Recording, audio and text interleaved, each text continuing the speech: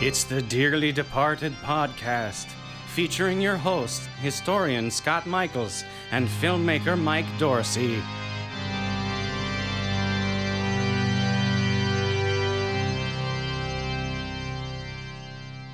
All right, it's episode 25, I think, here of the Dearly Departed podcast. And this is our 2020 holiday special, so to speak. The extravaganza. And I'm Mike Dorsey. Scott Michaels. And this is Dearly Departed podcast. So we are going to do since the holiday special, we are going to do the Christmas at Pee-wee's Playhouse television special from 1988. And it's kooky cast of walk-on characters. And it is a wild one, and it was recommended by one of our Patreon supporters, Melissa. So thank you, Melissa, for suggesting this one. And if you are not a Patreon supporter, hustle on over there and sign up if you don't mind. It's $2 a month, and you can do $5, and you get early access to our shows every month, like this one. If you do $5 a month, and everybody that subscribes on Patreon also gets. We do extra mini shows between our main ones, and we just recorded our mini show for December. So. Thanks to all of our Patreon supporters for helping keep the show going. Yeah, the one that we do usually for the Patreons is the obituaries since the last episode. So we touch on the biggies that died, and so that is the exclusive to the supporters on Patreon. So please sign up and thank you. Yeah, we just talked about Alex Trebek and David Prowse and Dame Barbara Windsor and Rayford Johnson and Bobby Brown Jr. and a bunch of other cool, interesting people that passed away since we did our last show. So what have you been up to, Scott? Your background's interesting. It's the same background I've ever had, but I'm not here. I will. In fact, I can go anywhere. I can go to Pee-wee's Dinosaurs. I know, right? No, we've moved, and luckily I grabbed a screen capture of my old office, which is familiar because where I am right now is basically a room with nothing on the walls, and we've moved just near Palm Springs, and we've been here a little over a month now, full time. Congrats. And it's a different life, and I like it out here. It's nice and quiet, and it gets me away from the stress. Since Dearly Departed Tours is pretty much non-existent anymore, I just figure why should I stay there when I can go someplace it's a bit more chill. So get a bit of elbow room, and I can see the mountains in my backyard, and it's like I say, it's a gentler life. I'm not sure if how I'm going to adjust to it in the long run, because I've always lived in major cities. I've been in Los Angeles, right on the main street, in Detroit and Chicago and London, and always right in the center of things. And now if I'm going to see a show at the Hollywood Bowl, it's a 2-hour trip. So I'm not sure, in the long run how this is all going to go. But we made this choice, Troy and I did, and I'm happy with where we are. I love Palm Springs, and I lived in Temecula for a time after I had lived in L.A. for a few years, and it was actually kind of nice. I'd come out once a month, maybe. I'd come out for a weekend, and I'd stay in a different hotel every time, almost in L.A., and it's kind of a chance to try out all the different spots I never had an excuse to because I lived here. So it can kind of be fun, to be perfectly honest. It's almost like you come in and you get the best parts of the city, and then you go back out to where it's a little quieter for a while. So, I love Palm Springs, so that's really cool. We'll see I'm not looking forward to 120 degrees every summer. That's the part that I'm like... We'll see if you like it in August. Yeah. If any of you follow my social media, I did something that Scott and I said we would never do again. I went all the way out to Barker Ranch in Death Valley a few weeks ago, which is where the Manson family was arrested for the last time before being charged with the Tate LaBianca murders. And it was wild because, when we were last out there, the house was still standing. And now it's just ruins. The roof is gone, and a lot of the walls are gone. And because it burned down a couple years after we were out there, it burned down in 2009. But it was kind of cathartic, I guess, to go out there again and see it with fresh eyes. Not just my memories and from when we filmed the 6 Degrees of Helter Skelter. To see it again was interesting. It was for a show I'm working on for Motor Trend TV, which is one of the Discovery channels. It used to be Velocity. It's their car channel. So we're doing a car-centric crime series. So I pitched them on doing something Manson-related with the trucks out there, the power wagons, the Dodge power wagons that have been abandoned out there. It was actually a really interesting trip for a couple of reasons. The one that has the Helter Skelter spray painted on the back has been dug out of the dirt and is just sitting there on top of the ground now. The one that was behind the ranch. And it has been super pick clean, even more than before. The doors are gone. It's like nothing. It's really, really picked over. But it was half buried in the dirt when we were there, and now they've kind of made that into more of a proper road. So somebody dug it out and kind of pushed it off to the side of the road. So you can kind of see more of it now than you could before. And then I had a fascinating conversation with a guy that manages the store in Ballarat. And it was not they just redid it, didn't they? Yeah, it's nice. Yeah. It's nice, and the guy, or nicer, and the guy, it's not the guys that we dealt with when we were out there. It was a younger guy, and he claims to be the grandson of the Barkers. And he had all kinds of stories. We sat out there and talked for a half hour, probably at least, and he, he told the story about the power wagon that's parked there at Ballarat, which he says is the one that Tex attempted to flee in. And it got stuck in the lake bed. And he said that his grandmother then claimed the car because the police just left it out there stuck in the mud. He says they kind of processed it for evidence and then just left it. They had no use for it. And she was kind of like, well, he doesn't need it anymore, so she took it. And he claims she drove it around for a few years all over the place until it started having, mechanical issues and stuff. And that's when they just parked it there in front of the shop and left it. Interesting. So that's his claim about what happened with that, and what was the other thing he said? He talked about them getting rid of the bus, which we've heard that story before, the Manson bus that was left behind.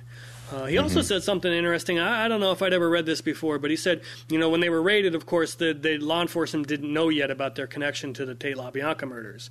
They were arrested for vandalism. And it wasn't until later. So he said there was the initial raid on the camp when they arrested everybody, and then they came back, however many weeks later, once they had been tied to the crimes. The police came out a second time and did a real, processed the Barker Ranch as a crime scene, looking for evidence, basically, that might help with the murder. So the police went out there a couple of different times.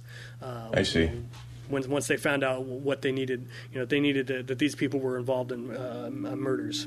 So right, and I don't know if they found anything, but yeah, it makes perfect sense that they would go out there and see if there was any evidence left behind. So, there could have been murder weapons out there and stuff that they didn't even know to look for when they raided. Well, they went out there at least 2 times afterwards for body digs and didn't come up with anything. So, right. So yeah, interesting. So, yeah, it was great. And I forget, this is also funny. When we went out there, we had like a little Garmin GPS with us. Yes. You remember? And it took us right there. Yeah. I mean, it was accurate.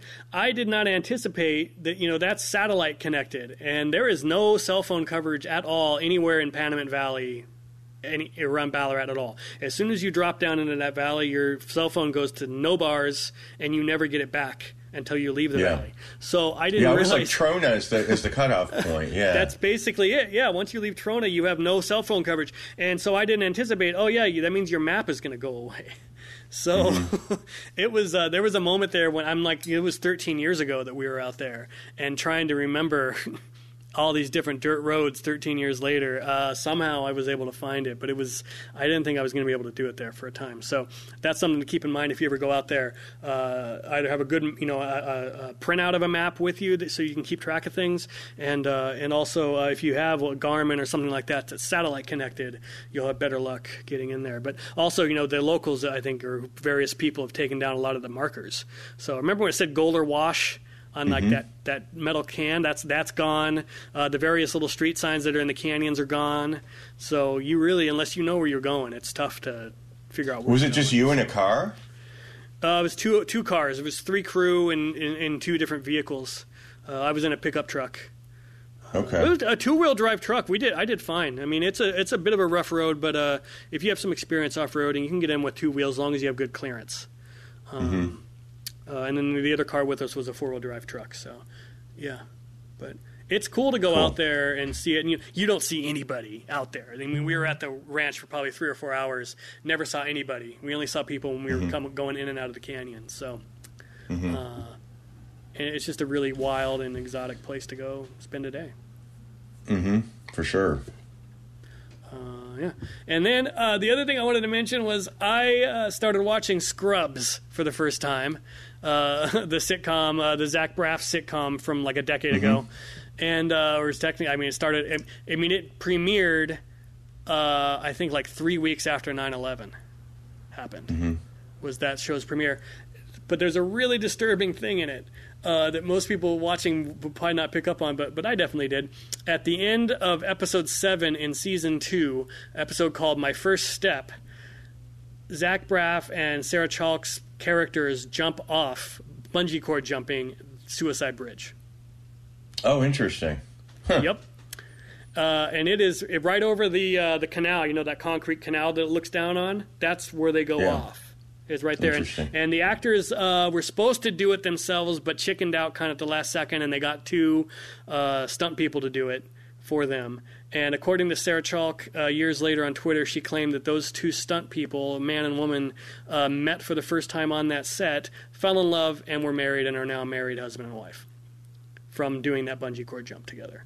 But it's really weird to see somebody, even though they're stunt doubles, to see 2 famous people, quote unquote, jump off the Suicide Bridge, and the camera like goes over the side with them, and then there's like the view looking up at them jumping off. I mean, it's what it would look like to see someone actually jumping off that bridge, which is one of the more heavily used suicide jumping spots in all of Los Angeles, there near Pasadena. So. Yeah, I haven't been up there in a while, but the last time I was there, they had sort of makeshift fences up there, but they probably made something a bit more permanent now. People will find a way. It doesn't matter. But Suicide Bridge is this Colorado Street Bridge in Pasadena that's massively huge. When you're going over, it doesn't seem that way. You look over the edge, and it's like, holy Christ! It's really it is a tall bridge. So. A landmark as the Suicide Bridge. I think they call it the Arroyo Seco Bridge. I think that's what it's really called. Yeah, it's just south of the Rose Bowl. It's a beautiful old bridge, and it's used a lot for filming and stuff because it's a gorgeous old bridge. That was my news. Cool. And you moved to Palm Springs. I did. Yeah, I'm trying to think of anything really good that I've done. I mean, I've done some stuff. I've been working on the YouTube stuff, and the last thing I did was. I got a lottery ticket. I'll show you. I just got a new one, but it's called California Dreamin', and I live 5 minutes drive from John Phillips' grave, who wrote the song California Dreamin' of the Mamas and the Papas. So the last video I did, I went with my lottery ticket and I scratched it off at his grave. And I won $10, and this is my replacement. So I've got to go back to his grave now and do this one. But I'm literally down the road from Sinatra and Sonny Bono and a whole ton of people. It's an odd place, Palm Springs. I like it a lot, but it's an odd place. It's got a real showbiz vibe, which is why we chose it, because we can maybe do a tour, or we can open up our museum here. Absolutely. And I've already had a couple of people reach out. One guy that used to be Liberace's protege, and another gentleman who's involved with local politics, and they've reached out to welcome me. So we'll see what happens. But I'm excited to see. Yeah, I'm excited to see what's going to happen once tourism kicks back in again. It's not, we're not LA County, so things are a little bit different here as far as the lockdowns and the closures go. So I could say it's just a bigger space. There's lots, there's lots of room here, which is why it's not as intense as LA is. So they're not as diligent with closures and things. Right. There's some amazing old neighborhoods. Of course, you got Twin Palms. One of Sinatra's homes is out there. The Elvis honeymoon house is out there. Which I think recently sold or was recently put up for sale. The Kaufman Desert House, one of the most famous, architecturally, one of the most famous houses in the world, is there. The Elrod House, another famous one from one of the James Bond films, the second film. Yeah, I love it out there. And Modernism Week is a lot of fun and draws a lot of tourism business there, and the whole town kind of gets behind it. So, yeah. Yeah, it's great. It's an interesting place. It's a tourist town. There's not a whole lot of industry here. Retail mostly, if there's going to be one. So it's interesting. Yeah. Yeah. It's a good place to shop for mid-century modern furniture, although you're not necessarily going to find any good deals, but you find cool stuff. I mean, the thrift stores here, there's one in there because people come here to die. You know what I mean? People are just, they do. Right. Old people, they just die, and the thrift stores are spectacular. They've got this, you could find some really cool stuff, and we have. So, yeah, there's cool vintage clothing stores there and stuff. Yeah. It's cool. The cool kind, not like the 40s stuff, but it's all like the Lovey Howell, So yes. No, absolutely. The big flowery printed muumuus and stuff. Yeah. Yes. I love it. The cocktail dresses from the 60s and 50s. Yeah, it's awesome. Mm-hmm. So, did we get any hate mail? Hate mail. Well, we got some love mail and we got some hate mail. Now, all right. So I did a movie called on my YouTube channel, "The Death of Donald Turnipseed, the Man Who Killed James Dean Accidentally." Yeah. And people are, no, Jimmy was going too fast. Well, maybe Jimmy was going fast, but it doesn't matter. The guy made an illegal left in front of James Dean, so he didn't gauge it right. It's the fault of him. It's the fault of the guy that turned in front of the other guy. Yeah. Right. So they ruled it, that it was accidental, and it was nobody's intentional fault. It wasn't really malicious. It wasn't. He just never saw him. It was accidental. He was an accidental killer, and that is legitimately a thing. Look it up. I've learned a lot about it since I've been doing the stuff with the crisis response team. So it's a legitimate thing. So I get a lot of he was not a killer, it was Jimmy's fault, et cetera, et cetera. It's like, okay, whatever. That's your interpretation, but it wasn't Jimmy's fault, even if he was speeding. But right. I call him Jimmy. Everyone calls him Jimmy who loves James Dean. It's always, it's Jimmy. But this guy says, Jimmy, were you and James Dean buddies? You were so close that you were so comfortable to use a nickname that nobody else ever called him? Or are you just trying to come off as some pretentious jackwagon who is only cool in his own mind? I'm going for the jackwagon because I never heard that one before. I love that. You're a jackwagon. Yeah. Now, the other thing that was a comment that I got was about, I did a video about Stephen Parent, who was the kid who was the first, the kid who didn't belong at the house on Cielo Drive the night of the Tate murders. He was killed in the driveway. Now, I put a theory out there, which I still stand by, that he was actually killed last, not first. Okay. Interesting. And there's several different reasons why I believe that to be true, and I put them forward in this video, And I'm not saying it's definitive. I'm just saying that this is something that I think is worthy of looking at. It's a different theory, and people get really pissed off because the eyewitness accounts say otherwise. I'm like, the eyewitnesses were freaking murderers and liars. So who says? And there were a couple of LSD. A couple of them, they were jacked up on speed, and they weren't thinking straight anyway. But that was a theory that I put out there, and I think it's I gave the reason I feel that way. So this is like one of the most pretentious emails I've ever got. And this is the theory, quote unquote, that Parent was killed last has the odor of DIY, sleuth for a day, crank revisionism, multi-eyewitness testimony from those with nothing to gain, flatly contradicts this theory. That should be good enough, and it is, though not to pile it on. We also have the damage to the fence railing more plausibly explained by Tex and the girls pushing the car back up the driveway after Parent was killed first. Now, there's damage to a fence on the property, damage to Stephen Parent's car. I put forward what I thought happened in this video, and he's going by what was written in Helter Skelter, which, we've all learned that is a little bit different than what really happened. So, and Stephen Parent said, "I won't tell anyone," easily interpreted as not telling anyone about seeing Tex hopping the fence and brandishing weapons, obviously up to no good. Not about seeing 7 people killed. Well, see, my theory was Stephen Parent, if he was the first victim, why did he say to Tex Watson, "Don't worry, I won't say anything"? He didn't see anything. Right. All he was doing was pulling up to the gate. He didn't know who it was hopping over the fence. So my theory was he already saw what went on. He was taking off, went up to the gate, accidentally put the car into reverse and hit the fence, then put it forward. And Tex stopped him, and then he said, to get out of there, yeah. I won't say anything. That makes more sense. So he's saying, well, the murderers there, they say differently. And I'm like, all right. So to me, that's how I interpret it. Tex hopped over the fence.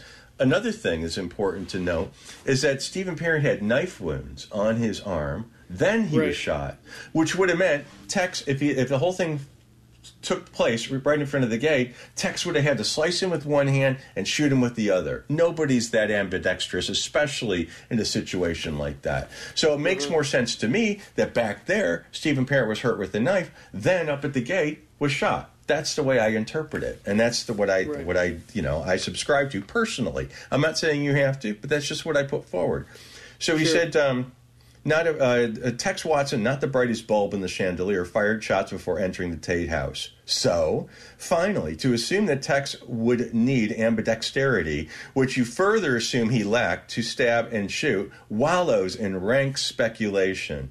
That a theory, in quotes again, this bad can be submitted, presumably in good faith, to counter the, quote, official version is testament to how solid that version really is, which is bullshit.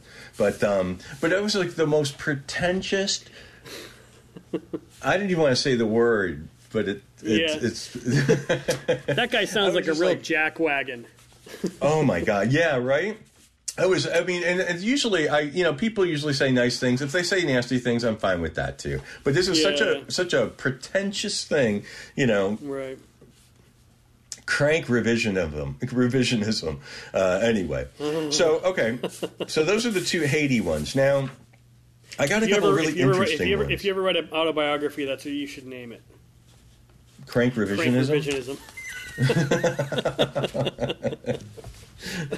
Well, there was somebody that when I got sued by Selena's father because I put together that horrible. Well, it wasn't horrible. It was I put it together for Find a Death, the story of her death, and somebody posted it, and one of the comments was, "I have desire of vomit." And so, that was going to be my autobiography. I have desire of vomit. But, there are these nuggets of really interesting information that come out. And this is a woman who wrote to me. I live in Fairmount, Indiana, James Dean's hometown, where he's buried, where he's from and where he's buried. I can see his grave standing at my kitchen window. His family are really nice. Until this year, we had James Dean Days until the last weekend of September. It's always a huge thing in Fairmount for that weekend. They have a lookalike contest, old cars, etc. There's a museum there that has a bunch of his stuff. Yes, there's a couple of them. So he says that, not widely known, but he was bisexual and had a fetish of public pee. Okay, whatever. His tombstone has hundreds of lips, kisses on it, cigarettes, and signatures of visitors. It also gets stolen about once every 10 years. Over the aisle, this is the interesting bit, over the aisle is the grave of Mary O'Connor. She was Hugh Hefner's secretary for decades. When she died, unbeknownst to the locals, Hugh rolled into town for her funeral and got his photo standing next to James Dean's grave. It also said to be haunted. There's some weird facts for you.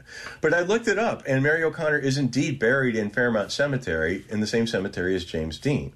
And I met her when I did an episode of The Girls Next Door. I met her at the Playboy Mansion. And it was just, okay, there's some weird Hugh Hefner in Fairmount, because a lot of celebrities do visit Fairmount for James Dean, to pay homage or whatever. But the fact that the Playboy secretary, who, is from Fairmount, is there in Fairmount by James Dean, I think it's a fascinating little nugget of information. And Hugh Hefner is buried next to Marilyn Monroe, another icon who died too young. Yes, but Hugh didn't die too young. No, Marilyn Monroe. No, but he bought that grave. God, he paid $15K for that grave back in the 70s. And that thing is worth, if he would have sold it, would have easily more in the mill, easily. But she was the first centerfold for Playboy, and she was on the first cover of Playboy magazine. And I'm not sure if the pictures inside were the red calendar pictures, but certainly helped put Hugh Hefner on the map. Yeah. Now, the other one, this is an interesting one. A woman named Ivy sends this. I live in the mountains of North Carolina and grew up 20 minutes from the Land of Oz amusement park in Beach Mountain, North Carolina. This is obviously about our Wizard of Oz podcast. Sure. It isn't abandoned, no matter what the internet says. It opened in June of 1970, and Debbie Reynolds and Carrie Fisher were both at the ribbon-cutting ceremony. At the time, the park was a big deal. Unfortunately, several things happened. Several of the shops caught fire. An original Dorothy dress purchased from the MGM auction, and other, not sure what, collectibles were stolen, and other things that caused the park to be shut down. I think sometime in the late 90s, it was reopened for one weekend a year in October, and it's a frigid on top of a mountain place. The last few years, they were open several weekends in the summer. Thank you for all your hard work in keeping this history alive. I really appreciate all you've done and continue to do. A very kind email from Ivy. And Jennifer, thank you for the other email about James Dean. And that's that for the hate mail. Although I have one more piece of mail that came in. And this is a guy by the name of Jed Keck, who's a longtime listener of the podcast. I think we may have even mentioned him before. But he says, you've mentioned Tom Lester and Robert Blake in your podcast. Now, Tom Lester played Ab in Green Acres, and Robert Blake is obviously Robert Blake. So he said, I just remembered, back in 1982, I went to church to hear Tom Lester speak. He's a very religious man. And remember him saying that he and Robert Blake were friends. They worked out at the gym together. He said Robert's nickname for him was Naz, or the Naz, short for Nazarene, of course. So I just thought there was a nice, interesting nugget of information from Jed Keck. So thank you. And thank you for the people that write in. Even if you write dicky things, we read them and we enjoy them. So thank you. Appreciate it. Thank you for your time. Yes. It's time for the main feature. So we are talking about the Christmas at Pee-wee's Playhouse, the Christmas special from 1988 that almost has its own little cult following, in addition to the main show itself. So Scott, you're the big fan of this. So yeah, I've said it since it came out. It is the greatest hour of television ever made. I mean, the day it came out, I lost my mind over it because it was so incredible. It was pure, because it was, the Pee-wee character was just this kid in awe, that was the character. And, but then the guest stars came out. It's like, oh my, every 2 seconds. I mean, these legendary people come out for 15-second cameos, right. And it is jam-packed with stuff. I mean, and now I just got the Blu-ray, because I must have seen that show, I'm not going to say hundreds of times, but probably, certainly dozens of times. And the Blu-ray comes out, and it's like, oh my God, I see all the stuff going on in the background, and things are spinning and whirring, and the costumes are spectacular, and it was just legend after legend. It was a great show, Starting with the day that it premiered. It aired on the day of the Lockerbie bombing. Really? Yeah, December 21st, 1988. 259 people were killed in a bomb blast over Lockerbie, Scotland on a Pan Am flight. And that was the day Pee-wee Herman's Pee-wee's Christmas special aired. It was shot at Hollywood Center Studios, and where they made the Addams Family and the Beverly Hillbillies and I Love Lucy for the first 2 years of it. And they threw it together. I mean, this thing was done in like a week, in November, and it aired in December. I mean, they were talking about shooting this on Thanksgiving, and they just sent these letters out to everybody they thought would be fun to be in the show. And they were shocked at the responses, of people that said that they would do it. I mean, people would literally stop in for 20 minutes and do their cameo and leave. And, right. The only one that they asked, as far as I understand it, was Elizabeth Taylor, who didn't show up, and she sent a regret. But all these, it's mind-numbing how many people are in this. When you see the list, you before you watch the show, you're like, how in the world did they fit all these people into a 1 hour special? But that's why they just rolled them through. Yeah, and then there were other ones like Joan Rivers and Oprah and Whoopi Goldberg, who just showed up in TV segments, right. video calls, so they didn't have to be there. So it was like right. that was. It's really clever, and it's a very clever show because they, like, for instance, Magic Johnson, he shows up in it, and he had a game that day. He had 1 hour to do, and he showed up. And it was clever because there's a character on Pee-wee's Playhouse called the Magic Screen. And the Magic Screen, you go through it, and it would show you film clips, a lot of, stock cartoon footage, etc., and educational films. And they, the Magic Screen and Magic Johnson, they said were cousins. It's like, that's really clever. I was really surprised by that. And the Countess, who was the regal cow, who everything she says has a moo in it, and got Princess Zsa Zsa there, and it's like, oh my God, that's really clever. How did they they came up with this stuff really quickly? Yeah. And that just goes to show you, though, how certain things are organic, and they can try to do a show like that, and it could not be. It would be so contrived and not as on the cuff as this one. They put it together in a couple of weeks, threw this together, and here we are, 30 years later, still talking about it. Yeah. All right. Well, do you want to dive into the names? Okay. Well, so it started with the chorus, the UCLA men's chorus, who dressed up to be Marines, the Marine chorus, but it was actually the UCLA men's choir, who all had to shave their heads to do it, and to make it look like they were military. And they came up with this whole song the song was actually written by John Paragon, who was one of the founders of the Groundlings comedy troupe, who we know Terry Bolo, who was the works at Dearly Departed Tours. She's one of the founders. Lorraine Newman, Elvira, Cassandra Peterson, Phil Hartman. They were all founders of the Groundlings, as was John Paragon, who plays John B., and Paul Rubens, who was Pee Wee Herman. So the two of them wrote this, and they wrote that song, which in the commentary tracks is fascinating because everyone loves that the most in the show. The people that worked on it were like, the opening sequence. It's Paul Rubens' favorite sequence because he comes out, the chorus is singing, all of a sudden it goes wacky, and the two background singers come in and they just introduce pow, pow, pow, 50 names of all. I think I counted it was 52 names that they, and my special guest star and the regulars, Miss Yvonne, Terry, and then our special guest stars. It was like pow, pow, pow. It was really clever. And the two, and when it first opened, it's like right out of Rankin Bass, those old classic Rudolph the Red-Nosed Reindeer and Santa Claus is Coming to Town, those old stop animation, they call that.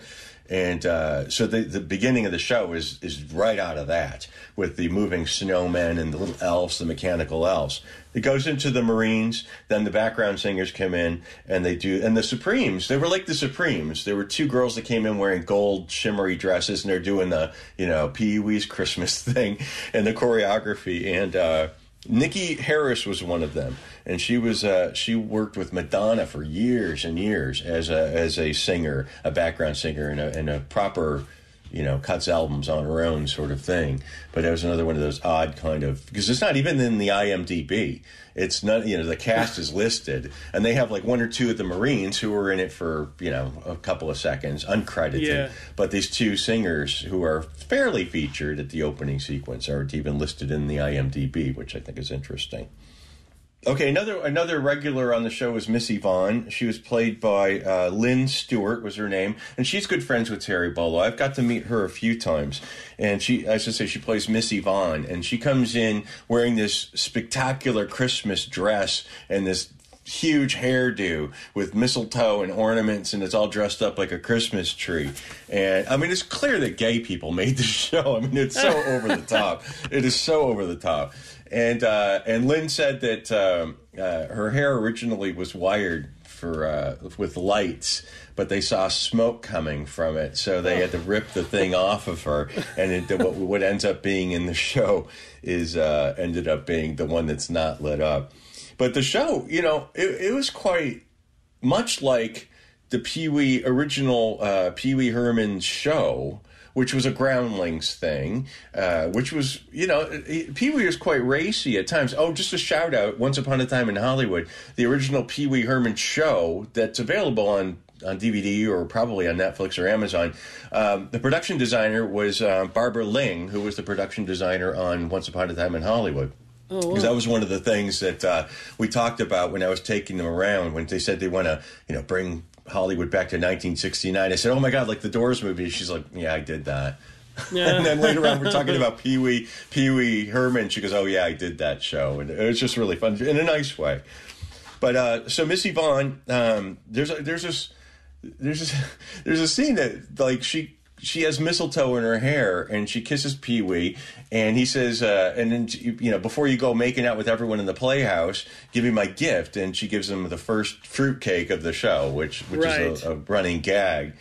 And then Flory comes up and says, "Miss Yvonne, stand over me." And it's like, okay, here we go. There's one of those nods to the old kind of racy Pee Wee Herman show.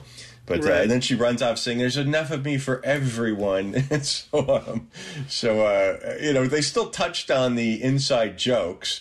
And the fruit cakes is another joke. I guess we'll hit that a little bit later on in the tour, or in the tour.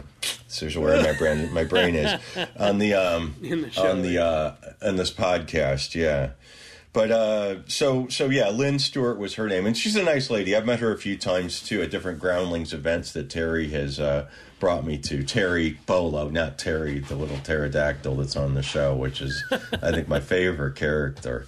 I love Terry. He's such a little queen.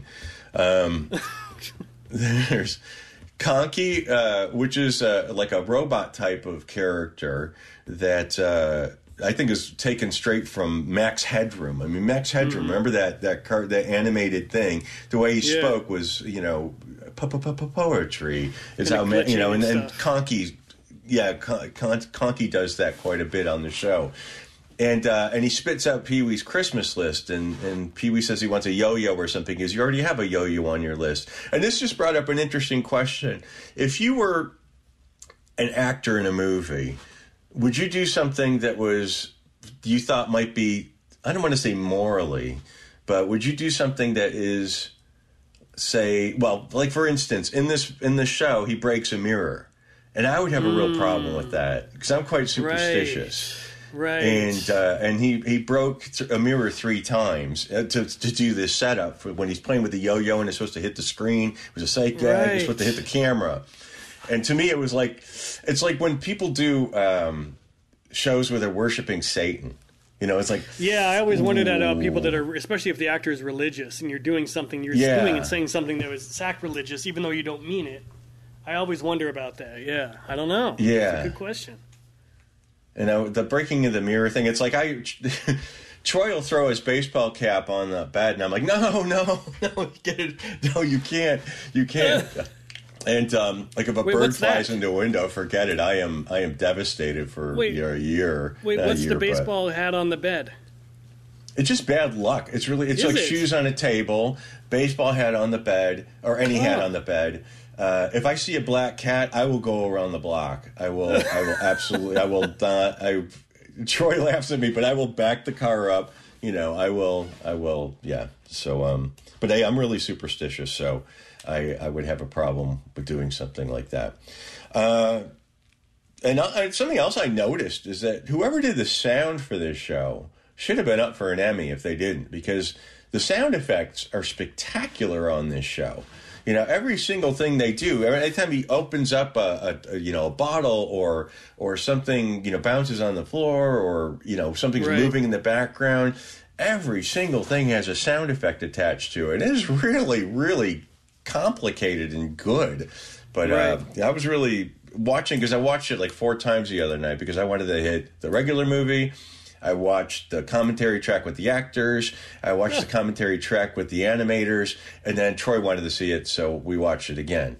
But but I never get tired of it. That's the twisted thing about it. But not twisted. It just shows that it stands up still. 88. That's a long time for a show. And it says it was going to be his first Christmas special, and I forget when all that. When that scandal went down where he was caught in the adult movie theater. I don't know what year that was, but maybe that's what stopped the Christmas specials from happening. 3 years later, 91. Okay. Yeah. So I'm not sure why they didn't do it every day. It would have been, well, I don't know, maybe this one wouldn't have been as wonderful if they did it every year after this. And maybe it was so much damn work that they were like, dude, we pulled it off once. Just like re-air that one. How about instead of having to do all that work again? Yeah. So and speaking of the commentary track, actually, it was John Paragon, John B., who was also the co-writer with Paul Rubens and Miss Yvonne Lynn Stewart. And that has got to be one of the most boring commentary tracks I have ever heard. Paul Rubens is really dull, you know? Pee Wee Herman is out there. Really? But Paul Rubens is like, yeah, oh, this is really good. Oh, yeah. I remember this part. It was really good. Oh my God, I couldn't believe Cher came in. That was really wild. That was, yeah, it was like, you're like, thanks for the insight. God, it was like the dullest. I mean, he came up with some good nuggets, but it was just there's no charm to this track, to this commentary track at all. They were fun. They were nice to each other, and it was an interesting nugget or two, as I said. But it was a yawner, I'll tell you. But some of the guests, like Little Richard. Little Richard shows up on ice skates in full makeup, Little Richard makeup, with a pillow attached to his butt. And one of the funny, because he's on ice and he falls down, he lands on the pillow. That's what that's all about. But I guess during the filming, when he falls down, he asked the staff or the production staff, when I fall down, do you want me to scream like a white woman or a black woman? Which is kind of funny. But he was an interesting guy. And also, there's a point where Pee Wee Herman, Little Richard's falling down, and he says to Pee Wee, "Well, you're so good, you do it." And then Pee Wee comes up and does these amazing ice skating moves, and he's not even credited, but an Olympics figure skater came in to do that. And he's got no credit whatsoever. At the end of it, a special thanks.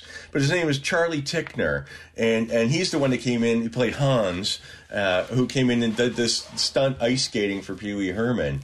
And anyway, so then Little Richard, that was the big joke. Great gosh almighty. But he was an interesting guy. And he lived in the Hyatt Regency on Sunset for years. And he would drive down to Hollywood Boulevard and hand out Bibles. Wait, Little Richard lived in the Riot Hyatt? Yeah. Decades he lived there. Yeah. That is one thing I really regret, not going up there and saying something to him. That would have been cool to meet him. I didn't know he actually lived. I mean, of course, that hotel is legendary, but that's wild. Resident of the Riot House. I mean, Led Zeppelin used to take over entire floors of the hotel, but they didn't live there permanently, so that's wild. Huh. Yeah, I would like to know if there was more people that lived in, people lived at the Marmont for years and stuff like that. But you figure out these hotels, that doesn't seem like someplace that you'd want to take. I know Angeline lives in a hotel like that, a nice hotel. It's interesting. So, but Little Richard, not that far off. Close enough. Yeah. And he had an autobiography out a couple of years before he died. And that thing is really, he's really honest about stuff. Right. He's really big into voyeurism and sex with men and sex with women. And he was gay. He says, I was gay before anyone was gay. And then he turned his heart over to God and became not gay anymore towards the end. And for some reason, he moved to Tennessee, and that's where he lived until he died in Tullahoma, Tennessee, on May 9th of 2020, this year, of bone cancer. He was 87 years old. Wow. They broke the mold with him.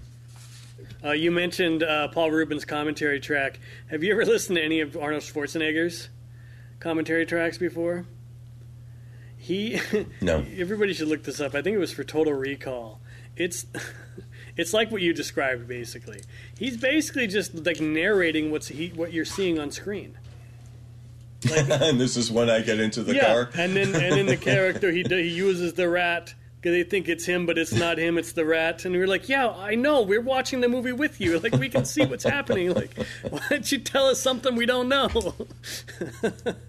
Yeah, I rarely so will watch a commentary track. It's you have to love a movie to do that. And there are some really good ones out there. It just depends. Yeah. Yeah, I mean, I've watched Sunset Boulevard, which is also, not that interesting. It was okay. Nancy Olsen, I think, is part of it, so that was pretty good. The Sgt. Pepper movie, which we get a lot of people asking about us doing a podcast about that. The Sgt. Pepper movie with the Bee Gees and Peter Frampton. I love that movie. And there's a Bee Gees documentary that just came out about a week ago. I was going to ask you about that. And, I heard it's great.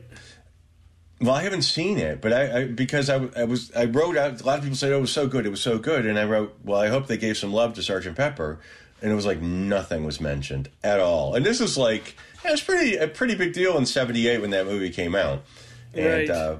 But universally panned. But when I put something out on Facebook about, I hope they gave some love to this movie, every comment is like, oh my God, I love that movie. It's one of my favorites. I watch it all the time. So there is some love for that movie. I watched Serial Mom, that commentary track, and Kathleen Turner did not get the joke. I mean, she was. There was another one. It was like they were making jokes, and she was like, "That's not funny. I don't get that." And for as good as she was as Serial Mom, I was surprised at how she wasn't. I don't think she really got it. And but I'm trying to think of That Thing You Do. I watched that commentary track, and that was really good. Did you see that thing that they did for COVID when COVID first came out? They were the first group of people to do a commentary. Yeah, live. I didn't watch it, no, but I heard about it. Yeah.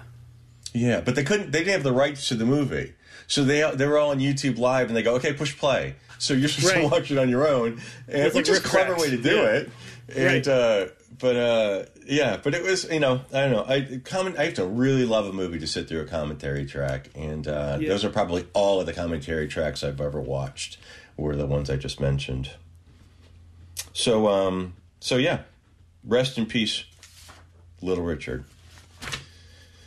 So, Pee Wee Herman. The other ones are kind of not throwaways, but, there was Whoopi Goldberg, who was on the phone, on the video phone.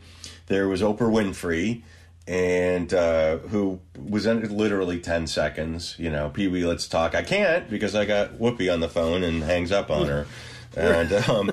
And Frankie and Annette, we'll talk about that a little bit later, but Pee Wee Herman was a huge fan of the old beach movies from the 60s, Beach Blanket Bingo and et cetera. And Frankie and Annette starred in a lot of those. And he was actually in Back to the Beach, which is a movie they made in the 80s, another beach movie as they were, older. And Pee Wee he sings Surfin' Bird, which is a great song for him to sing.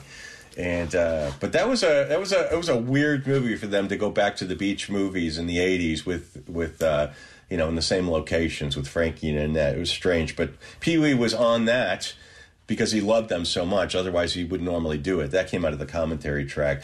They asked him to do it, and he's like, I just want to meet Frankie and Annette. So, okay, I'll do it. And then he asked them to be on this show. And he was kind of mean to them, too, on the show. He wouldn't let them go out and play in the snow until they made him, 500 Christmas cards, handmade. And then there's Grace Jones, who came delivered accidentally to the Playhouse by the mail lady who was Reba the mail lady, who is that person, that woman, Epathica S person. I forget her name. I'm terrible at that name because it's one of those weird names that S. Epathica Pearson or Epathica. You know what I'm talking about? She was. I don't. S. Epatha Merkerson is her name. And she was, oh my gosh. So she played Reba the Mail Lady. She's won Emmys, Golden Globes, Screen Actors Guild. She was on Law and Order. She was in 395 episodes of Law and Order. Holy cow. She was in a ton of things. Screen credit, Jacob's Ladder's Loose. She's Got a Habit, Terminator 2, Judgment Day, Navy SEALs. She's in a billion different things. But I know her as Reba the Mail Lady. And her name is Essie Patha Merkerson, which is not an easy name that rolls off the tongue, you know what I'm saying? No, it is not. But she accidentally delivers Grace Jones to the Playhouse, who comes out of the box, who was supposed to go to the White House, not the Playhouse, and comes out of the box. And I there's so many things from this movie that I use all the time. I always just say, back in the box, Grace. I say it all the time. It's so stupid. But then she goes, since I'm already here, how about I sing a song? And she sings Little Drummer Boy. And it's the only time I've ever heard that song that I've liked it, because it's my least favorite Christmas song. And she sings it, and she said Bowie is the one who gave her the arrangement to sing it. She was on a plane with him and said she was doing the show. And so, how should I do this? And he suggested to do this way. So, as I said, the only time I've ever liked Little Drummer Boy is when Grace sang it, and it was pretty fun. And I got in trouble with Grace Jones. We already talked about that one, though. We did, yes. What episode was that we talked about that? It was the James Bond episode. Yes. And Cowboy Curtis, Lawrence Fishburne, who was a regular on the series. I don't think he was a regular from the Groundlings, but I did get to meet him. I think we may have talked about him before, and he was doing a play downtown. He was doing a play downtown, and my friend Steve and I went down there backstage. We didn't go see the play. We just went backstage to the stage door for him to come out. And, everyone's got these Matrix pictures, right, for him to sign. And he's like, yeah. Well, I pulled out my Pee-wee's Christmas Special DVD, which you can't see because of this. And I had him sign. I showed him this, and his eyes just lit up. And he was like, that is cool. I love doing that show. I love being part of that show. And so that was a cool thing that he doesn't normally get quizzed about, I think. He was happy to sign something that wasn't Morpheus. And it was and he was thrilled to pieces. Oh, I got this too. This was Pee-wee autograph. I forget how magical this camera is that it won't works. Show things. Yeah, so if you guys are watching the video version, Scott's holding up various memorabilia. Yeah. Yes. Isn't that weird how it shows? It's like, Herman. Yeah, I love it. It says "Long live John B." So. So Cowboy Curtis, Lawrence Fishburne. Okay. So then Joan Rivers, we talked about that. Joan Rivers is literally, so the King of Cartoons comes in, and he always says, "Let the cartoons begin." And Annette Funicello says, "Can I do it just this once?" He says, "Of course." So she turns it on. She says, "Let the cartoons begin." And the Hollywood Squares pops in and is Joan Rivers. So she was actually shooting the Hollywood Squares, which I think was shot on CBS, and they recorded this cameo. And she goes, "Hi, Annette. Hi, King. Hi, Pee-wee. Merry Christmas." And she has this amazing top on. This is Merry Christmas. But it's funny because when they pull into her and it comes on, she's like in the middle of a question or middle of an answer.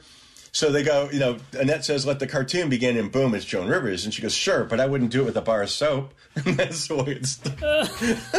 It's like, what? I love that. So anyway, she does this short cameo. And we know that Joan Rivers died in New York. She was having some throat surgery being done. Yeah. And they screwed up her anesthesia and her oxygen intake, and she ended up she stopped breathing, and they tried resuscitating her for about an hour, and it was unsuccessful, and she died of brain damage due to the lack of oxygen in 2014. And her ashes, some of her ashes were scattered in Wyoming, but she was also, friends of hers gave her ashes. She had some of Vincent Price's ashes, and her husband Edgar's ashes, and all her dog's ashes. And she was doing a show, an appearance on the Howard Stern show, and she knew what a big fan Robin Quivers was of Vincent Price. So she gave Robin some of Vincent Price's ashes, which was kind of interesting. So Joan Rivers, part of her is scattered in Wyoming. I don't know where the rest of her is, her ashes, but Melissa certainly knows. But yeah, interesting that Joan collected her friend's ashes. There was one guy that gave her... Go ahead. I was going to say, I was a big fan of Joan Rivers. I mean, a fan of hers. And there's a really good documentary on her. I think it's A Piece of Work documentary. Yeah. It's really good. It's really interesting. Shows how she would, how she indexed her jokes, literally on index cards. Really fascinating. And then, for me, Fashion Police was a guilty pleasure on E! I always watch the Fashion Police episodes after the big award shows, the week after, right? So they would always do it after the Oscars and the Golden Globes and whatever else. That was always like kind of a guilty pleasure for me. So I wish they'd find a way to, they tried to keep it going with Kathy Griffin, and it didn't really work. And I wish they could find a way to make it work again with find somebody like her. But I think she's such a one of a kind person. I don't know how do you find somebody who's funny and biting like she is, and also knows fashion like she did, because she was a bit of a clothes horse. How she just filled a unique spot that is very hard to replace for a show like that. She would now. It wouldn't survive. She would be killed. Right. The stuff that she made jokes about September 11th. She made jokes about, diseases and AIDS, etc. And it was funny. And if you don't take yourself too seriously, it's funny stuff. Lisa Lampanelli, oh my God. She'd be strung up right now if you were to bring out her old comedy routines, because they were, you talk about biting.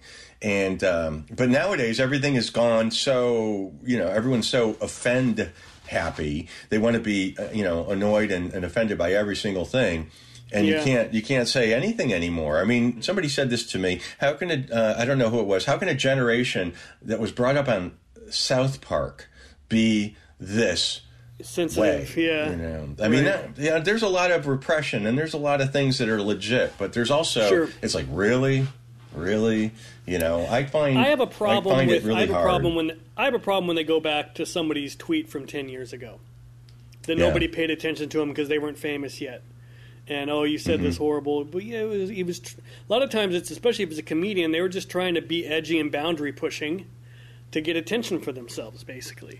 And it was edgy then, and now completely unacceptable now because of whatever way the winds have pushed change since then. But I have a real problem with retroactively going back and canceling somebody for something they did 10, 15 years ago. I think that's shitty. I think it's a shitty thing to do to somebody. I mean, look at watching the Rat Pack stuff and the way they were with Sammy Davis. I mean, it's like, that's Sammy Davis had to endure a lot with those guys, but he did it, and nobody's stringing up Sinatra, and I'm not saying he doesn't. It's terrible, and nowadays, with the culture nowadays, you look at it, you go, oh wow, that was tough, that was really rough. But it was also the 70s, and if you watch any of those old shows, especially the Dean Martin roasts, when people were drinking, and they just go for it. And it's like, damn, I can't believe they said that. But they're funny. A lot of them are just funny, but it's because they're so offensive. And that's the point. But now it's all about being offended, and it's just hard because it's just everything is just exhausting anymore. And it's just no fun. But anyway, enough of that. So one of their biggest coup on this show was getting Cher, and apparently that was just a fluke. She responded that she'd do the thing. She gave him 20 minutes or 25 minutes. She was in the middle of doing these promotional stuff for her perfume at that time. Okay. So they got her. She came in, did her thing. 25 minutes later, she was gone. No makeup. Nothing like that. It was just done. And it was funny. And she did the magic word, which for you guys, if you don't know, there in Pee-wee's Playhouse and in this, there was a magic word. And as soon as you learn out what the magic word is, if anyone accidentally says it, you got to scream. And Cher's, the magic word that Cher got out of Conky, what's the magic word? Out came the word year. So every time anyone said Happy New Year, everyone would scream in the Playhouse. And that was the joke. So Cher, and also, it was like this clever stuff. That one of the big characters was Cherry, the talking chair. And they go, Cherry, Cher, Cherry, over there. There's Cherry, there's Cher. And it was really, for something they threw together, it's really clever. And the magic screen being the, Magic Johnson. I mean, it's just very funny. But we touched briefly on the King of Cartoons. And his name was William Marshall. And I knew him best because he was in a movie called Blackula in the 70s. And another one, it's a blaxploitation film and another one that is just incredibly unpolitically correct, and one of the greatest movies I've ever seen. It's just a Black Dracula. There's a Blackenstein that was a spoof from it, or somebody saw that Blackula was successful and they did Blackenstein, and so it was a real thing for a while there. But Blackula was a great movie, and William Marshall played Blackula, and he was like a Shakespearean actor. I mean, he had that kind of presence to him, and they got him to do as the king of cartoons, and he would always say, "Let the cartoons begin." And as I mentioned a little while ago, he let Annette Funicello do it for the Christmas special. But he was once a protege or an understudy for Boris Karloff, which is fascinating to me. Boris Karloff and William Marshall, he was his understudy. And at the end of his life, William Marshall, he lived on a ranch in Pacoima with his I don't think they were husband and wife, but they were together for over 40 years, and they had 4 kids. And he died from diabetes and Alzheimer's in a long-term care facility in North Hollywood. He was 78 years old. And it was funny, a couple of years ago in the shop, I had a family come in, and they checked him in, and they said the name was Marshall, and they said something about a cousin of theirs was in movies. I go, "It's not William Marshall, is it?" They go, "Yeah, you know who William Marshall is?" I go, "Yeah, of course I do. He was Blackula." And, anyway, I go, we got along really well, and we talked for a while, and I go, "Do you want his death certificate?" And they go, "Okay." So I went to my computer, did it up, boing, I printed up William Marshall's death certificate, which they'd never seen. So it was wow. It was I don't know. That was one of those weird kind of Hollywood moments. And, of course, Blackula's cousin was in, and that was neat. I love those kind of moments, and I will miss those kind of moments by living in L.A. Right. Those kind of weird things that would never happen anywhere else. Right. But yeah, so rest in peace. William Marshall died June 11th of 2003, and he was cremated, and the locations of his cremains is unknown. Interesting. We talked about William Marshall, and then he gave the remote to start the cartoon to Annette Funicello, who we talked about a little while ago. How to Stuff a Wild Bikini, Muscle Beach Party, The Monkey's Uncle, which is a wild movie, but Annette recorded a song called Monkey's Uncle with the Beach Boys, and it's really one of those. It's just a clever '60s dance tune, and she was Annette. In all those movies, the background dancers were like Tony Basil and Terry Garr. They all show up in all those, Viva Las Vegas. Both Terry Garr and Tony Basil are in the background dancing in Viva Las Vegas.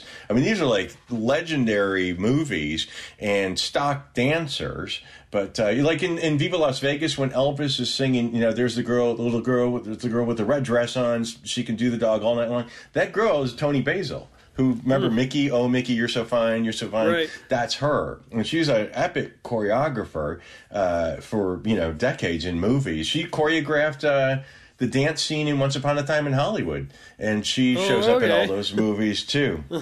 So, but poor Annette had multiple sclerosis. And it's again one of those things that it's like, I don't know. It's just so. It's especially sad to see somebody who's so vibrant and just good, right. And to see then just that gradual decline, and then she was diagnosed. Then she was in a wheelchair, and then she was in one of those wheelchairs that's like a tray. You know what I mean? That they just have to move her because of the bed sores and things like that. So she's completely incapacitated, and her house burns down in Encino.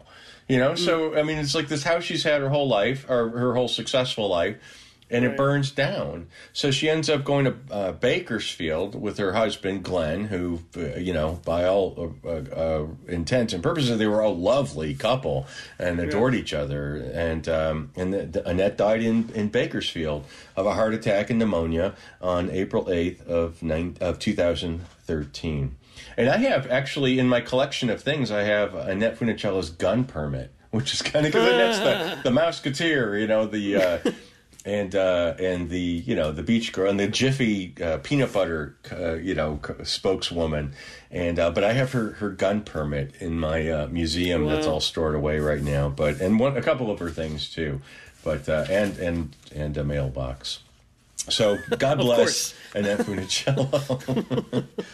Another guest star was Dinah Shore. Now, Dinah Shore, a legendary singer. She did, I think, the original version of Christmas song. They call it the rape song. Baby, it's cold outside. Uh-huh. Yeah. And she sang it with originally with Buddy Clark. It was, and but she had her own. She'd been on television as Dinah Shore in the Dinah Shore Theater and the Dinah Shore Show and just the Dinah Show for like 30 years, and there was the Dinah Shore Forward Hour or something like that. She had a song called "See the USA in Your Chevrolet," and that was pretty iconic in the 50s. And she was brought on as this sort of long joke through the whole show. She calls him up and says, "Pee-wee, I got a little song for you." And she starts singing the 12 Days of Christmas. And it goes on and on and on. And it becomes a standing joke, too. At the end of the show, she's on the 500th day. They keep cutting back, to her singing. Like, they cut away, and then 20 minutes later, they're back to Dinah, and she's on the 900th day of Christmas, or 500. But Pee-wee ends up putting a middle model of himself in front of the camera and then walking away to make it look like, Are you even watching? What are you doing over there? You're ruining my gag. Sorry, I was looking something up. By the way, what shirt are you wearing right now? What does your shirt say? Oh, it's Men Without Hats. Ah, nice. I'm a huge fan. I love Men Without Hats. So Dinah Shore loved the joke. She thought it was a hoot, and she ended up having a great time on the show. Now, Dinah Shore herself, she died on February 24th, 1994. She was 77 years old. Her ashes were actually cut in two, and part of her is at Holy Cross Cemetery in Culver City. Hillside Cemetery in Culver City. Mm-hmm. And the other part is here down the street at Forest Lawn Cathedral City. And Dinah Shore, though she wasn't a lesbian, has become an iconic lesbian figure. I was going to bring that up, especially because you moved to Palm Springs. And they have the Dinah Shore. They call it the Dinah, and it's just this weekend, or I think it's a whole week or something like that, where it's just lesbians come from all over the country.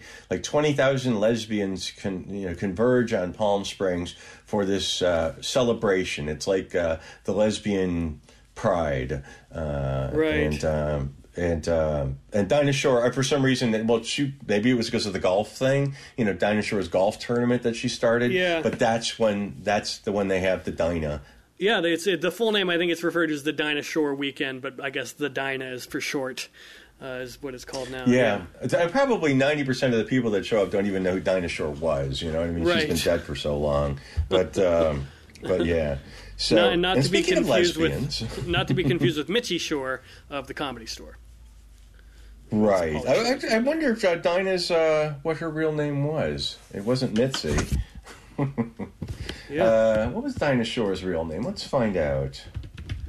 Because look at the search that comes in, Dinah Shore lesbians. When I was doing my research, she was born. Oh, this is kind of funny. Her original name was Fanny Rose Shore. Now, we talked about Fanny. Yes, and Rose, because you ever watch Citizen Kane, and we know what Rosebud was supposed to be. That's really funny. So Fanny Rose Shore. Go figure. Someone's in the kitchen with Dinah. That's probably why. It was probably because of that, that rhyming song that was out. Someone's in the kitchen with Dinah. And because I think that she did do a cooking segment on her show. I don't know if that was the point, but maybe that's why she chose that. It's interesting. I wonder. Speaking of Mitzi Shore, the other Shore, there's a really good limited doc series on the Comedy Store that's out right now. and I don't know Oh, if yeah? it's on Netflix or Amazon. I think it's on one of the, or it's either on one of the streamers or it's on maybe on Showtime, or one of the cable channels. But it's really good. It's really interesting. The whole history of the Comedy Store and all the big comics, and they got a lot of great people. You know, the people that are still alive to be in it, and it's authentic. I thought it was a really good series on the history of that club, which kind of invented the comedy club as we know it today. You know, the modern version of it. Really, Sure, it did. Yeah, so many people got their breaks there, and that was the first. And, it was before the Improv. It was before the Laugh Factory. And did you ever watch I'm Dying Up Here? Interesting. Did you ever watch I'm Dying Up Here, the scripted series? I'm Dying Up Here. It's a HBO series, I think, or a Showtime series. It was a scripted series. They did 2 seasons of it a few years ago. It's called I'm Dying Up Here. I think Jim Carrey may have even been a producer on it. But it was loosely based on that. You know, fictional characters mostly. The comedy drama series for Showtime.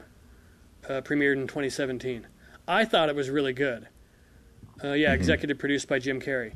I thought it was great. It only went for 2 series, but it was still interesting, and it kind of covers a lot of the same territory that the Comedy Store documentary covers, in my opinion. But there's obviously a character based heavily on Mitzi Shore, and the way she ran the club is very similar to how Mitzi did, and yeah. So they covered the whole when all the comedians went on strike against her because they weren't getting paid. It was and then the whole how they all wanted to get on Carson, that was your big break, and I thought it was really interesting. And one of the guys gets on it. One of the guys I think was kind of based on Freddie Prinze.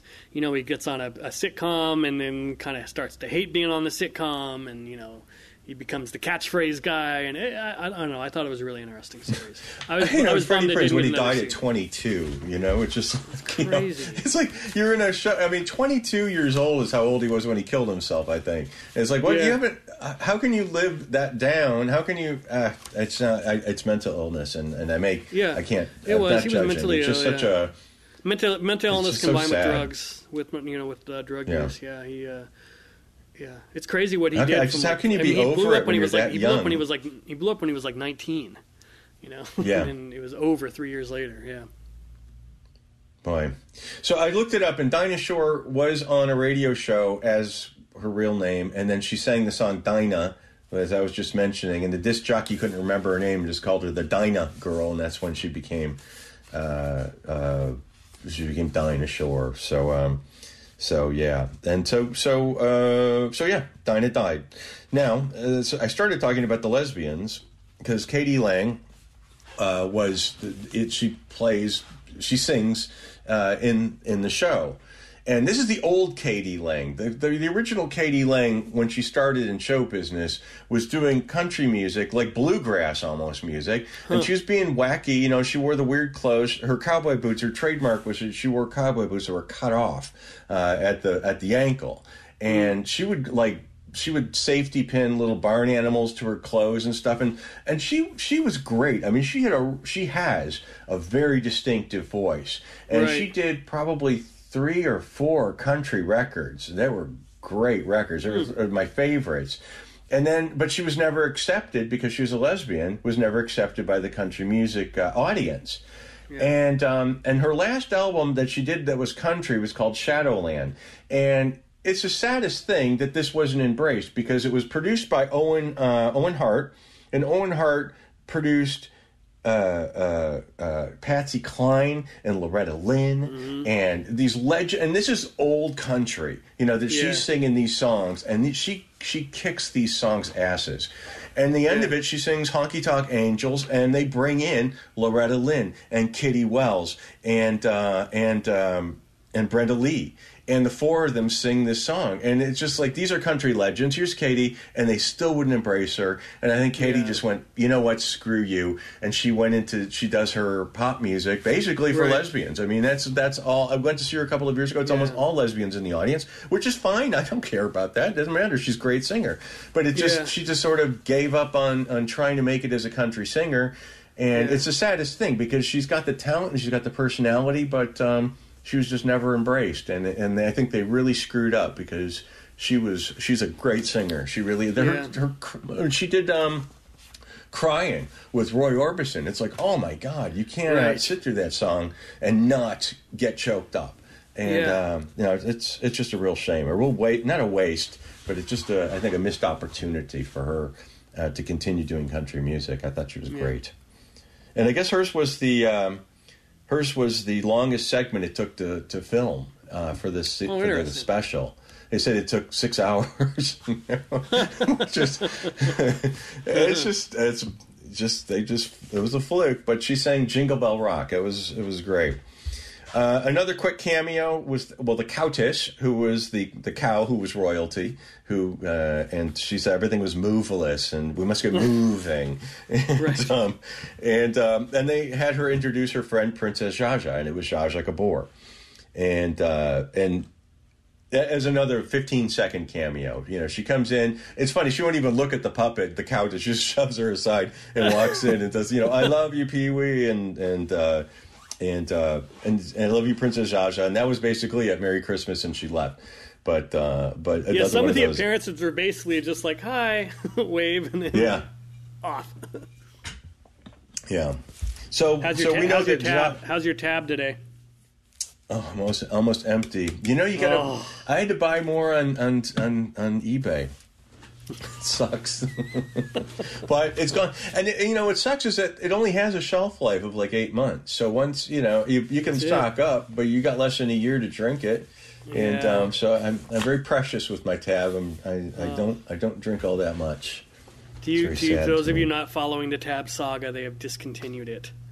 So now people like Scott are paying premiums for what's left, the stock that is left out there, and then eventually it will disappear. I believe it was the first diet drink, and it still has saccharin in it. Yep, caffeine, aspartame, all the good stuff. So all the good chemicals. Right, so Zsa Zsa Gabor died on December 18, 2016. She was 99 years old. And I went to Zsa Zsa's estate sale. We ended up cleaning up, actually. Got a lot of stuff. And the house was used in Behind the Candelabra, the Liberace movie, which is just ticks another box. Right. And I bought the concrete urns. And these things are probably about 5 feet tall, maybe 4 feet tall each. These solid concrete urns that were on both sides of her swimming pool that show up in the movie. So I got those, and those were in the front of the shop for, as long as we had the museum, and they're in storage now. And then, what else did I get? Well, Troy it's funny, he bought this weird tape recorder, and I was looking at it the other day, and he goes, oh, yeah, I got that from the Prince. I go, what are you talking about? He goes, yeah, it was at the estate sale. It was like $10, and the Prince came over and goes, that's mine. It's not Zsa Zsa's. No, it's mine. That was mine. It's this weird little record player. So Troy bought it, and it doesn't work, but it's just he likes to collect odd, vintage appliances. Yeah. And then I was looking at this shelf. There's a bar, and behind it is this shelf. There's probably 5 shelves crammed with glassware, just tons of glass stuff. And I go, how much is that thing in the middle up in the top? The Prince says, you want that? $300, everything back there is yours. I'm like, okay. So they gave me boxes, and me and the housekeeper Troy are packing up these 5 boxes of glassware from Zsa Zsa's house, and all this stuff showed up in Behind the Candelabra. Wow. So I'm looking at it, but some of it was like Costco wine glasses and stuff like that, the Kirkland brand on it. So but still, they came out of Zsa Zsa's house, and they showed. I even had my little Zsa Zsa. I brought them to show little cocktail weenie sticks. I have those a are bunch cool. of these. Yeah, so these are from Zsa Zsa's. What are they? Like, what's on them? There's little forks. Yeah, but they're like stones.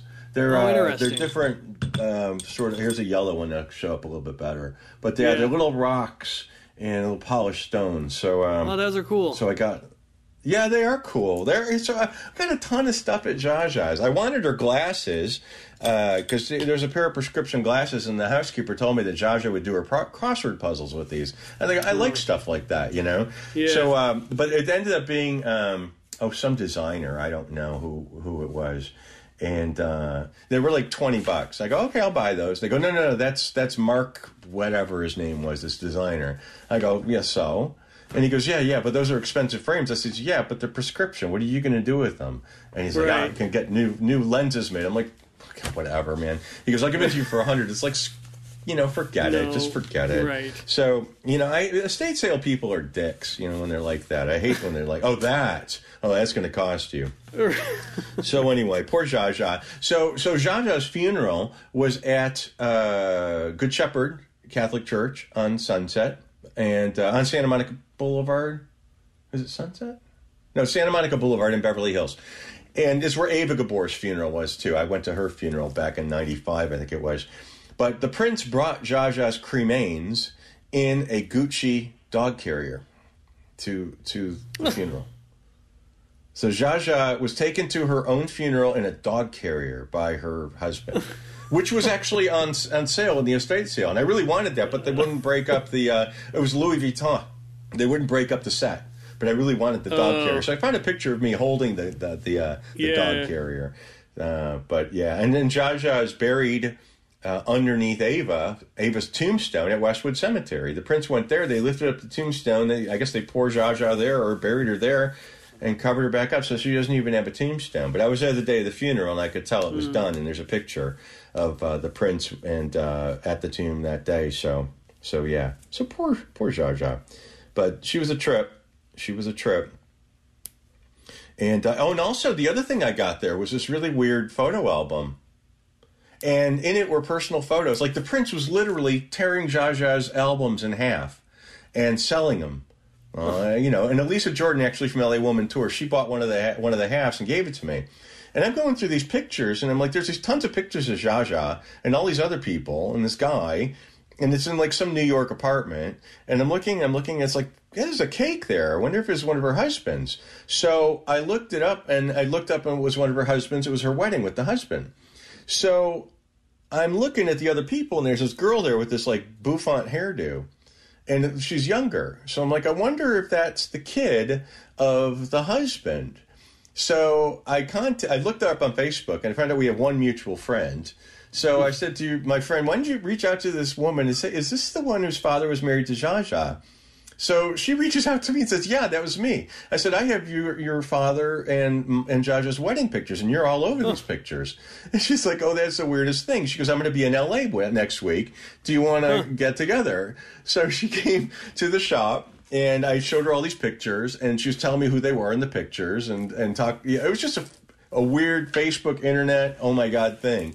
And that's all awesome. Down to the prince selling Zsa Zsa's personal photographs, which I find really offensive, actually. I mean, I'm glad I have them, but Troy loves going through people's pictures in estate sales, and I find it like so gross because it's like, I would die if like my parents' pictures ended up in some estate sale and people were like flipping through them and go, oh, for $1 you can have 3 of them. So I have all my personal photographs have been scanned in, and every physical photograph is in a box that's sealed up, and there's instructions to burn it when I die because I don't want a single one of these photos ending up in somebody pawing through it in some estate sale. I find that so gross.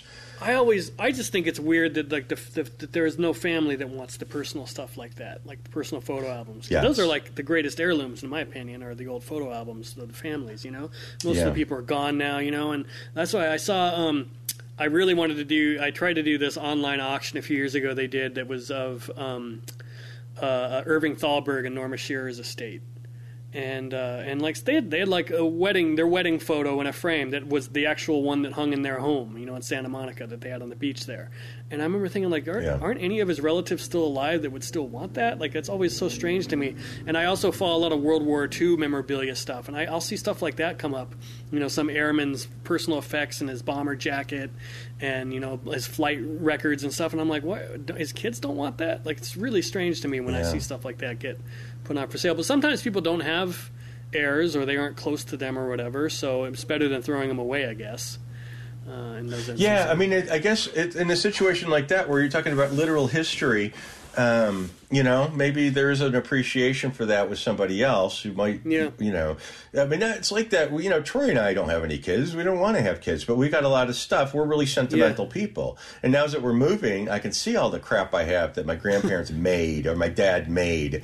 And we're here, and once we die, it's like that's going to end up in some estate sale. It's a real shame. I mean, I have a niece and a couple of nephews, but I don't think they have not as sentimental as we are. And at the end of the day, they're just kind of, stings. But but yeah, sentimentally, it was important to us to save them. But what do you do with them then when you die? Which is why the estate sales and the thrift stores are so huge here. Right. Exactly. But personal photographs, I find that so gross. I just they got to be burned. I do not want people pawing through them. There's an element of, when you're famous, if you pursue fame, that's fair game in a way, but it's still really, really personal. It's like, I don't know. Anyway, so okay, Mrs. Renee, who was on the show, Suzanne Kent, she brought the Jewish thing, and I never knew the dreidel song, which I thought was interesting, to learn about Hanukkah and the 8 nights of Hanukkah. As a person who was never brought up around Jewish people, it was interesting to see that, and interesting to find out that the dinosaur family who lived behind the walls were actually Jews, which I love, and they had a little menorah and stuff like that. It's funny you hadn't heard that song, because around the time that this happened, I was in elementary school when this came out. I was the perfect age to be a Pee Wee Herman fan, but I wasn't. I never really watched his show, but I had friends that were into him. But we always did, the Christmas concert every year, right, for elementary school, and we always sang the dreidel song. It was like the one little hat tip that that the program did to any of the Jewish kids that were in school. Of course, the rest of it was all songs about Santa Claus, but then we always did the dreidel, made of clay song. So that's interesting. You weren't as familiar with that one. No, but it's funny you bring that up too, because when I was in elementary school, our music teacher really, he taught us Hava Nagila, and none of us knew what it was. I've been to Jewish weddings now, and where they sing Hava Nagila, and I know the words to it, which is weird, but I didn't know what it was. We didn't know. We weren't told what it was. We were just singing this song in this different language, and I remember we sang Spanish Eyes, Blue Spanish Eyes. And then I remember, because these kids in Detroit are singing. It was say C, as in yes, say C, and we sang it say sigh, because we didn't know how to speak in Spanish. C say sigh. You saw the SI and thought it was pronounced Sai. That's really funny. It's Sai. We were taught that by the music teacher, but we were well rounded in that regard. We learned how to sing different songs that weren't just little American songs. That was I forgot about that until just now. It's interesting. God, that was fun. Anyway, Detroit Public Schools, shout out. Let's see. We've got Ricardo, who was the resident hunk. Pee Wee always had a resident hunk in a sports guy in a soccer costume. There was always one in all the shows, and Ricardo was the one in this one, played by an actor named Vic Trevino, and he showed Pee Wee how to do the piñata, which he'd never heard about before, and he's teaching him how to do this on the show, and then they bring in Charo. And Charo, who is the, Spanish-American, well, she's Spanish, born in Spain, singer, who is top 10 classical guitarist in the world, sings Feliz Navidad, and also holds the record for Love Boat appearances, Charo does. Oh, interesting. Yeah. And so she sings Feliz Navidad. Ricardo, the hunk, is the one who taught Pee Wee how to do it. And just as a side note, Charo lives on the corner. This is dark. Charo lives in the corner of Benedict Canyon, and I forget what the name of the not Lomitas, but there's that side street, because technically she lived like a door down from Lucy, and but Charo, her husband, I'll go back to the curse of Benedict Canyon, last year committed suicide in the alley behind the house with a gun. So there was another sort of check mark to the curse of Benedict Canyon, I think. Wow. But he'd been ill for a long time, and it just I don't think anyone was prepared for that, but it is what happened. And Charo is such a sweet lady. She's like the Spanish Dolly Parton, and just a kind lady. And she became a big, I don't want to say, I don't know if it's TikTok or what, Instagram. When the COVID first started kicking in, she had a video that went viral that was her washing your hands. And she's famous for being beautiful, having a large chest, and making jokes and being the butt of jokes or whatever. And she would say things and mispronounce them, and it was funny. And so she was saying, you're supposed to count to 20. So when you're washing your hands, right. So you in America would say you would count to Mississippi, but she couldn't say Mississippi, so she say Mishi Pee. So she's saying 1 Mishi Pee, 2 Mishi Pee. Oh, God bless Charo. She is a national treasure, and she still looks amazing. She looks fantastic, and she doesn't look like she's aged a day since this show was made. So, which brings us after that to the Del Rubio triplets. Yes. 3 gals, 3 guitars, 1 birthday. And who were they for people who don't know? Well, they were identical triplets, Edie, Millie, and Elena, and they sang and played guitar, and they were not particularly good at singing, right? But they were, again, 3 of the most charming people, identical triplets, which alone is like my eyes pop out of my head because I think it's fantastic because it's an unusual people thing, and I love unusual people.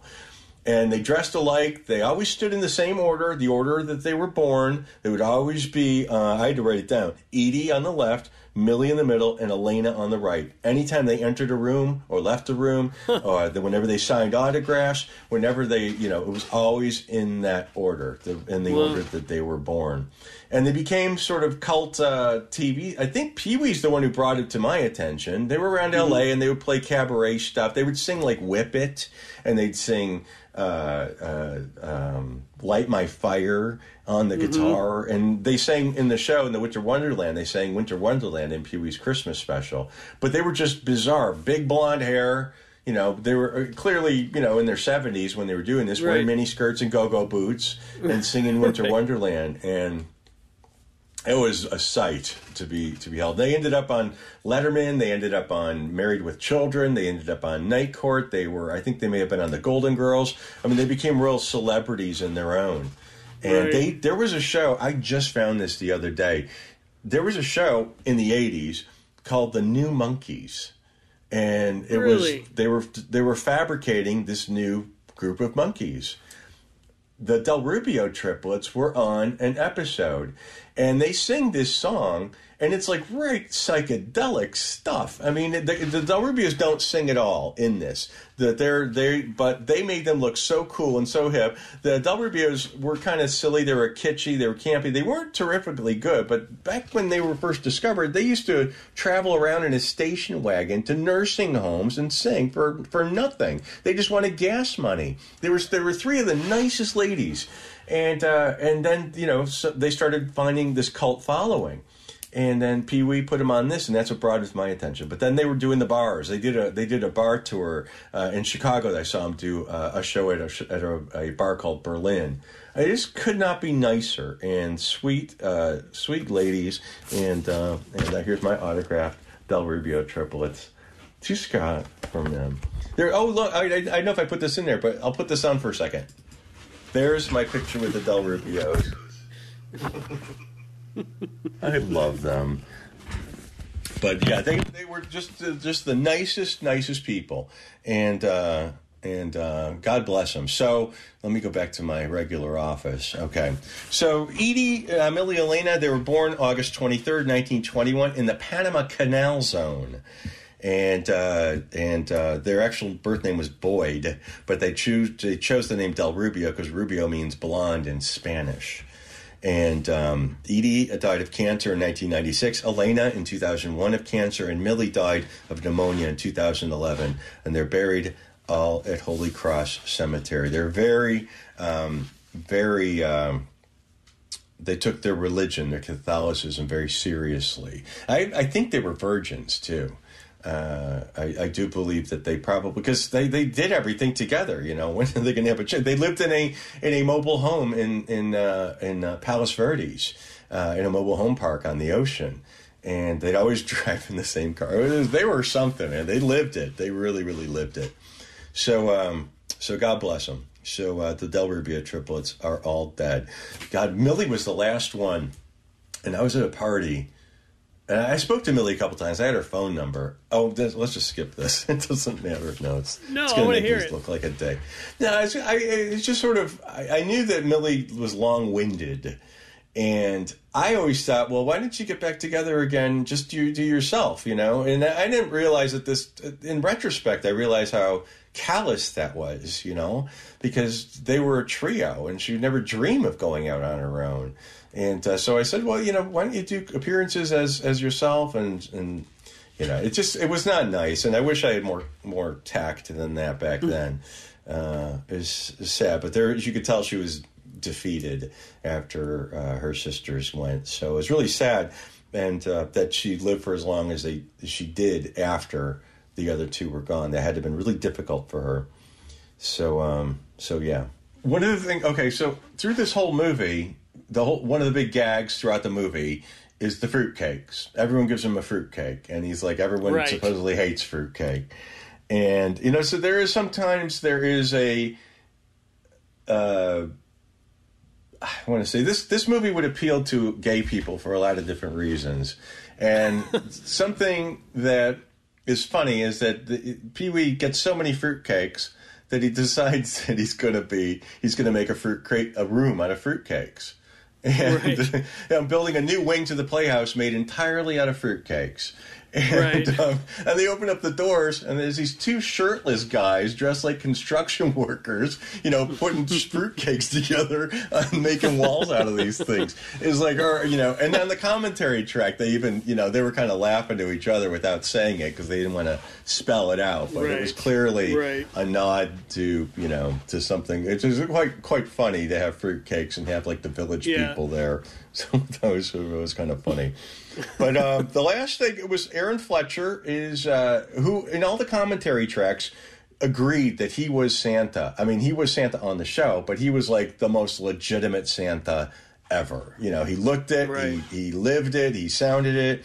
And not like the other guy. Remember, I think we talked about Leroy Shells before. He was the guy that changed his name to Santa and lived in the North Pole in New York. And our first show ever, I think we talked about that. Yeah. He died like the day before Christmas. It was so sad in a hotel room in Chicago.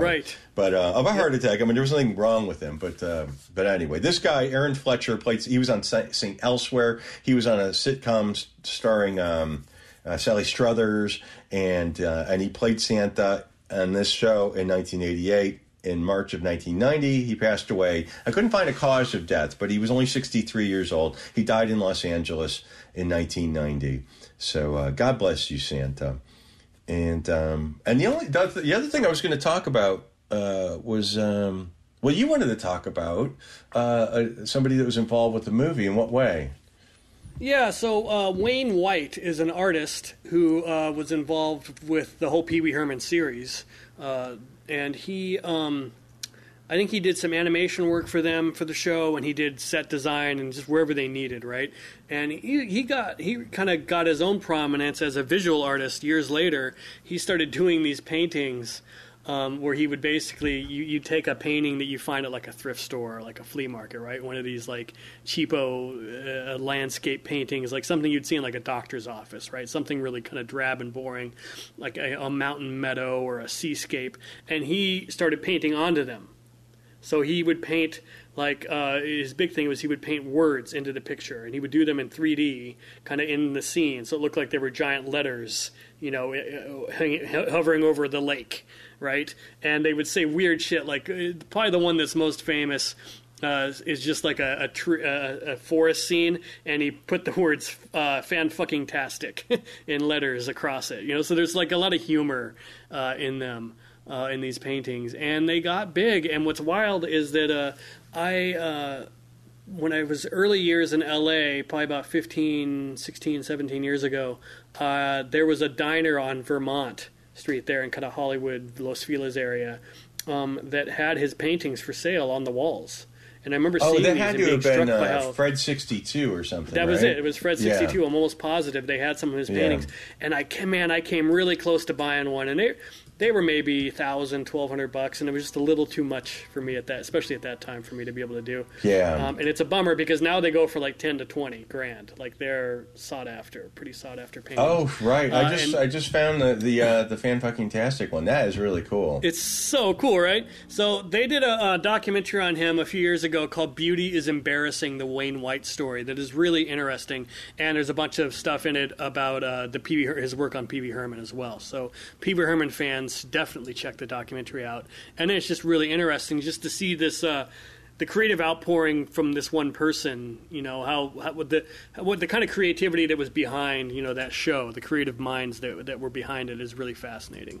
So I'm a creative person, but I'm always in awe of people that are like super creative,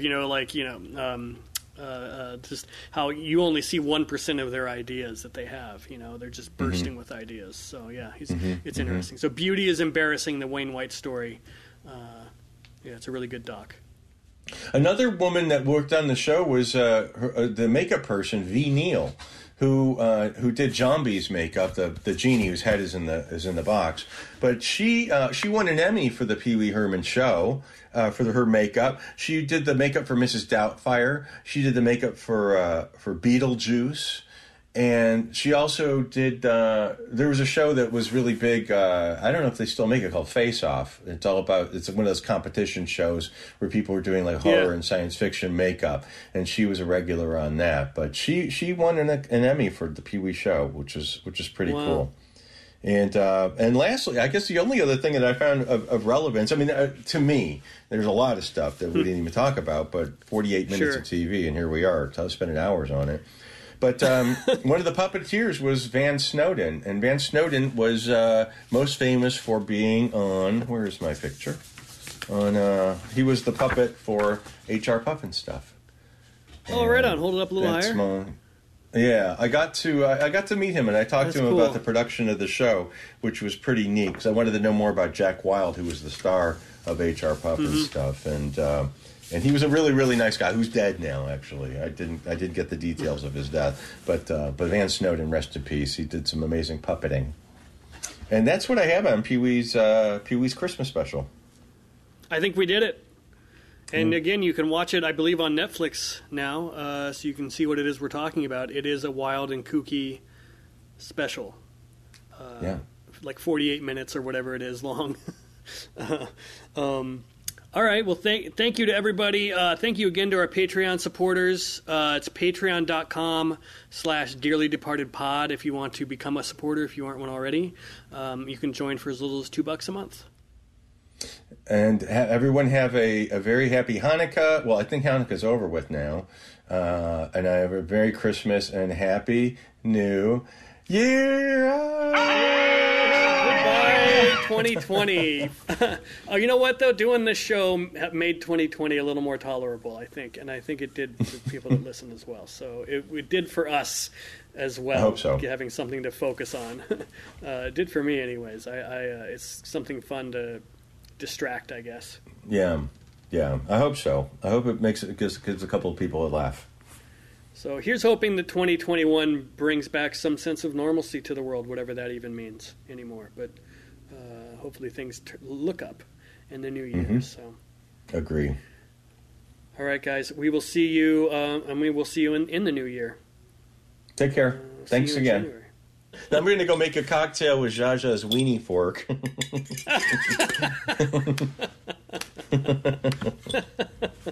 As you do.